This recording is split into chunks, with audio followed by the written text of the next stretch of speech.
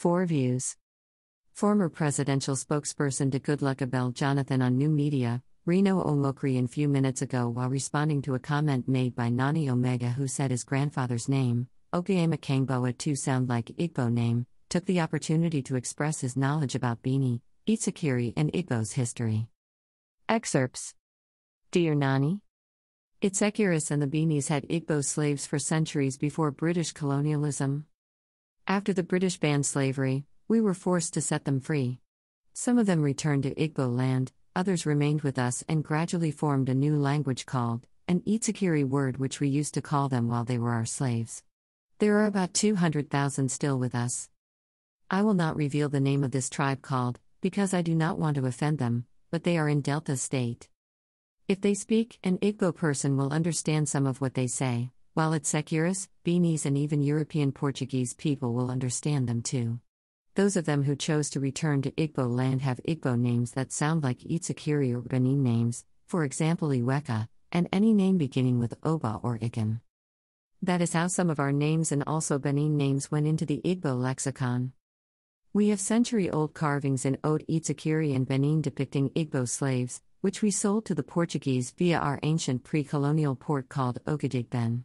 The grandfather of the present Oba of Benin showed some of these carvings to the world-famous British anthropologist, Sir David Attenborough, in 1973. The video is on YouTube. When you see the carving, even you will have no doubt that the person is Igbo. Because of the sheer number of Igbo slaves we sold at Ogadigben, the Portuguese named the town Escravos, which means slave in Portuguese. Till today, many people still call Ogadigben Escravos. We also sold slaves in another town called Burutu, which the Portuguese renamed Forçados, meaning forced laborer, which is a nicer way of saying slaves. Obviously, I am not too proud of this history. I wish it never happened.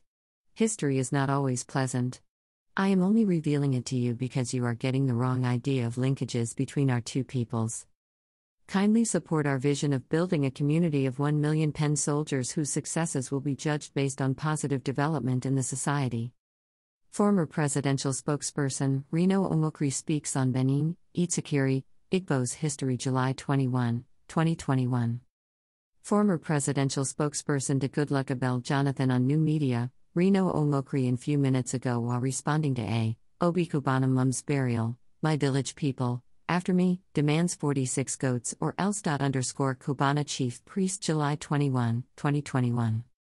Pascal Chibuike Okechukwu, well known as Kubana chief priest, has said people from his village are demanding 46 goats based Sunday Igbo home must be released, Yorubas block Benin Ibadan, Lagos Road July 21, 2021. Pockets of protests is currently gathering momentum in Lagos and Oyo states following the arrest of the Yoruba freedom fighter. Nigerians attacked Femi Fani Kayode for describing man who confronted Super Falcons, described Buhari presidency as a terrorist government in Austria as animal, foul-mouthed July 21, 2021. Nigerians early this morning took to the comment section of the Facebook page of the Nigeria former aviation minister, Femi, 2 cows gifted youth corpers, shows Nigeria has started benefiting from Buhari ranching _ Senator Shu Sani July 21, 2021. Senator Shu Sani of Kaduna Central took to his Twitter handle yesterday saying President Muhammadu Buhari needed to be commended.